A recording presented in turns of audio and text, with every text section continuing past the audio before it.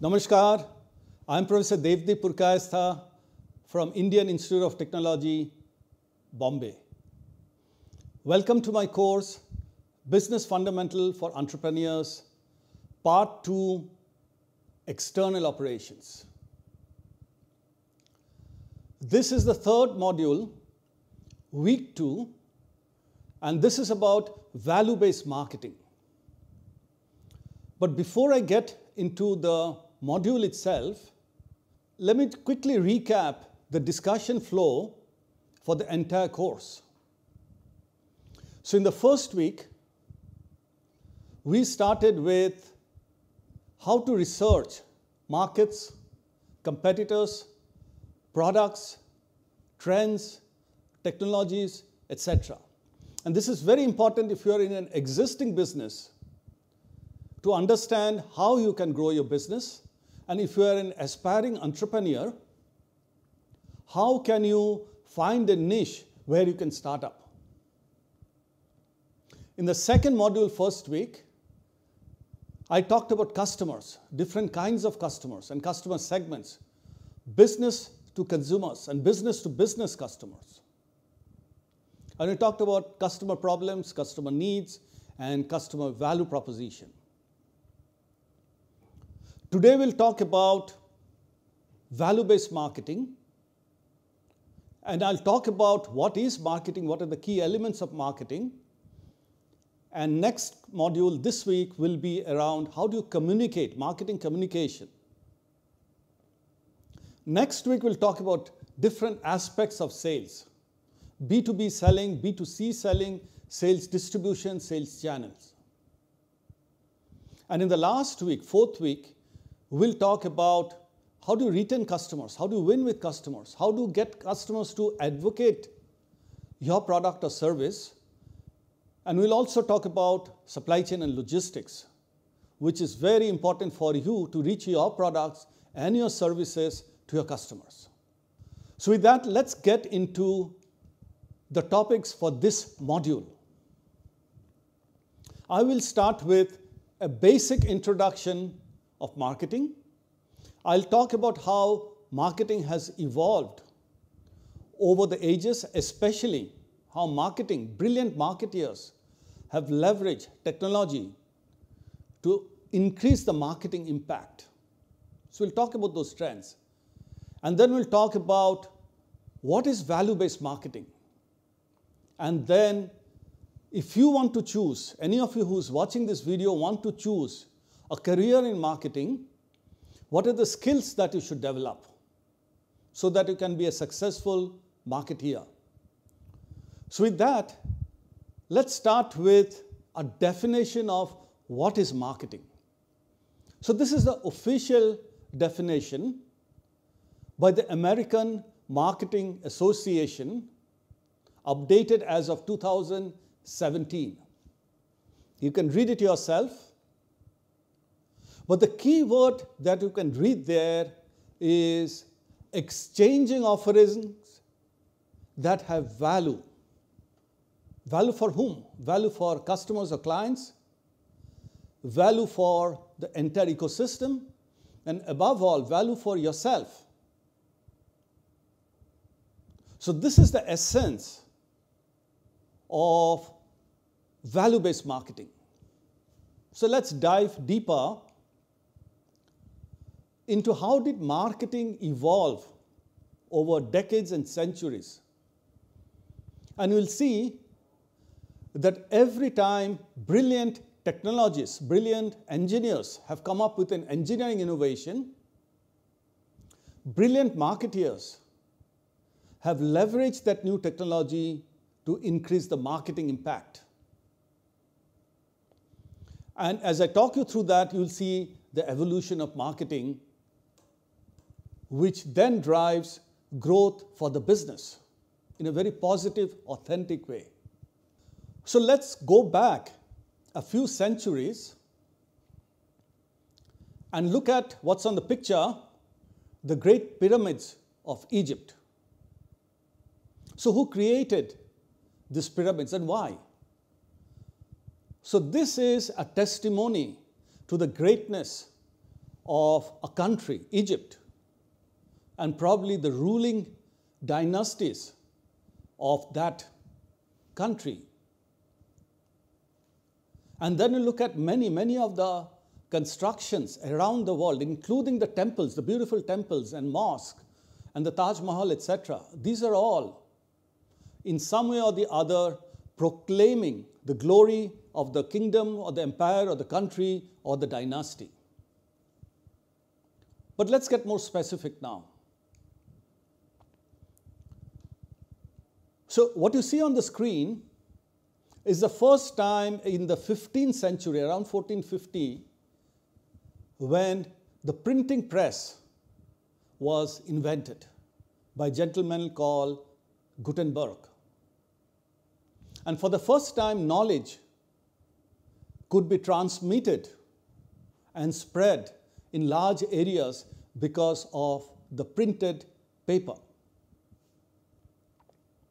But as soon as this came up, marketeers started using that technology to advertise and market their products.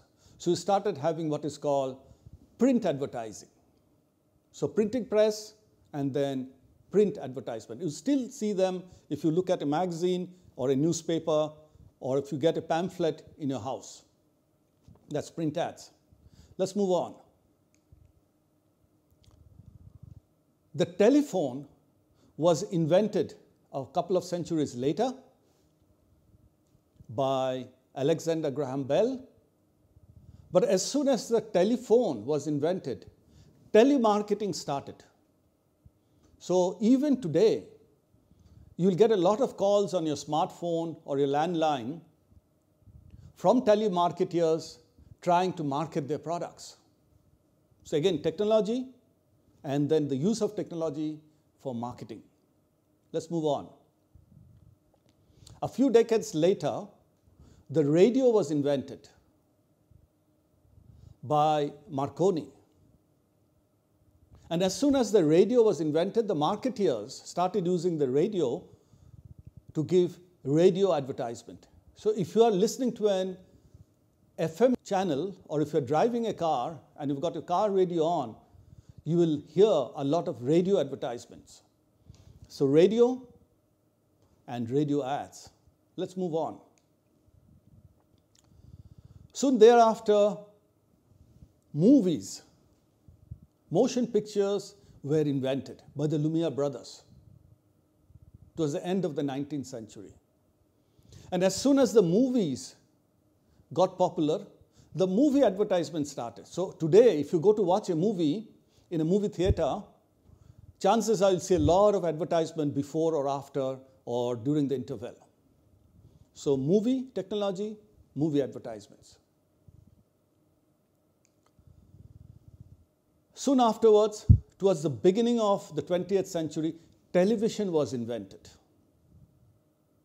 by a couple of gentlemen whose names and pictures you can see on the screen. As soon as television was invented, television advertising started. So today, if you're watching an IPL match, a cricket match, or a serial on a television, you will also see television advertising and television marketing. Again, rise of technology and use of technology by marketeers. Incidentally, you may have heard of a term called soap opera, which basically is serials, which means a series of TV events or serials, as you call them, maybe 30 minutes, 40 minutes, 50 minutes, which keeps coming every week, every day, and it keeps getting repeated, and there may be 13 or 20 or 25 or 30 serials, and all of them build a story. And these serials were actually called soap opera, as an anecdote, because companies like Procter & Gamble, P&G, use the TV serials to advertise their products. So you can see here, way back in 1920s, Procter & Gamble advertised their white laundry soap with some successful TV serials. And that's why they got the name of soap opera. Moving on. Late 20th century, the internet became popular. And what really made it popular amongst all the people in the world was the browser, the internet browser. And this is actually the first page, the first www page, which was set up by a scientist called Tim Berners-Lee. And we could actually go into each of those links and actually look up the content through the links. And as soon as internet came up, what happened? The internet advertising started. So if you browse the net today, even if you go to a Google search or something, you will see internet advertisements. Again, progress of technology, leverage by marketeers to market their products.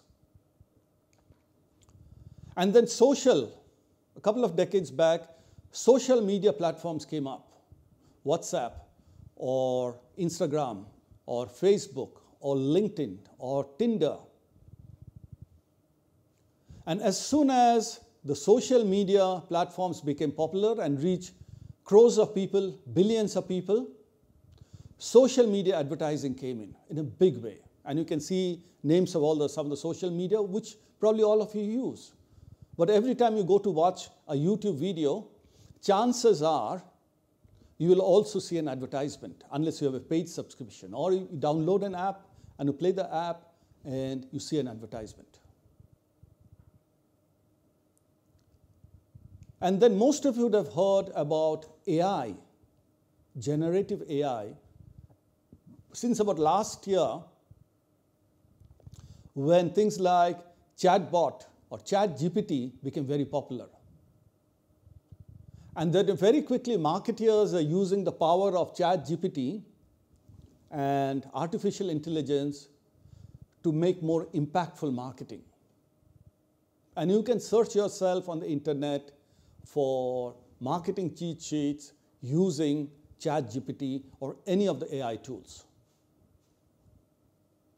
So I've tried to take you through a journey of marketing formats starting centuries, millennia back to last year when ChatGPT and AI really had hit mainstream. So that's kind of a marketing journey. And if you are a marketer, if you want to have a career in marketing, or if you want to do a startup and market your product and service, you need to understand marketing, the evolution, because many of these formats are still used today. So for you to internalize what you have heard, let's take a reflection break. And in this course, we'll have plenty of these 3-minute reflection breaks when I'll encourage you to think about a few points that I put on the screen and have a journal for the course. And in the course journal, write down what you have reflected upon. And at the end of the course, you can look back at the journal and remember everything that you have heard or thought about through the course. So for this particular reflection period, think back on marketing campaigns that we have seen. We've just had the Cricket World Cup. Many of you are watching many television serials or events, or you're on Netflix or YouTube or LinkedIn, Facebook, etc. Think about the marketing campaigns. Which company is marketing? Which are the brands and products? Did you like the marketing campaign? And if you liked the marketing campaign, did it influence you to buy that product that was being marketed? And as you start thinking about you yourself as a consumer, what are the marketing campaigns you have seen? And there are some that you like, and there are many that you don't like. You will start realizing what is marketing. So 3 minutes reflection break.